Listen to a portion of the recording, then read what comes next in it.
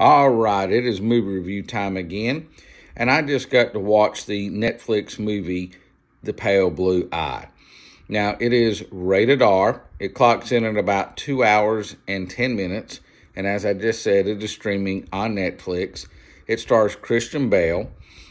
Real quick, a synopsis. It takes place in 1830 at West Point.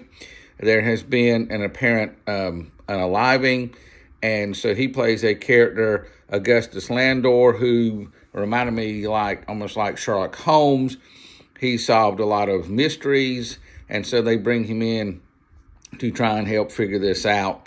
One of the cadets there is a young Edgar Allan Poe, and Edgar Allan Poe is played by Harry Melling. So the two of them together go about trying to solve the mystery of what's happening and what's going on. And I will say I did enjoy it. Christian Bale's work overall is pretty strong. He does tend to do some really good movies, and this just continues that trend. I think him and Harry Melling do a good job together. It is set in the wintertime, so there's a lot of scenes, of course, out in the snow, and it certainly, has that feel being in the winter of course, cold.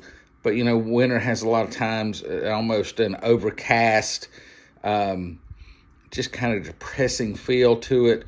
And they do a pretty good job of capturing that, especially, again, where there's these murders and things are going on. So it certainly helps give some atmosphere to the movie. Now, I will say one of the only problems I had was, and it's based on a book. I didn't say that. It is based on a book by the same name. It got close to the end, and some things happened, and I was like, there's still some time left in this movie. I'm not sure how they're wrapping this up.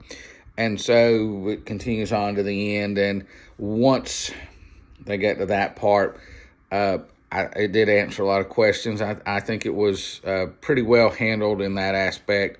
So I did like it. I think Christian Bale does a good job. Again, he's a really good character actor. I think he helps push this movie better than if it had been somebody else. And so I'm actually going to give this one 4.5 out of 5 stars.